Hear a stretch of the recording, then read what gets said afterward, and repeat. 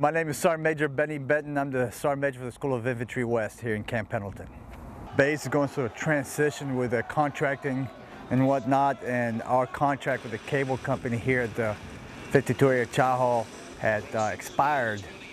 So it took some command leadership for the school level, engaged with Marine Corps base to get that contract reestablished right before the Super Bowl. It has been a huge morale booster for myself as a young Marine to be able to take at least a couple hours out of the day and rest and watch the Super Bowl and kind of get refreshed before I have to go back out in the field and do some more training. When I came through here, because of the training schedule and the time of year I came through, and we didn't have this facilities the Marine Corps have today, so we've gone a long ways as far as total quality of life for our Marines.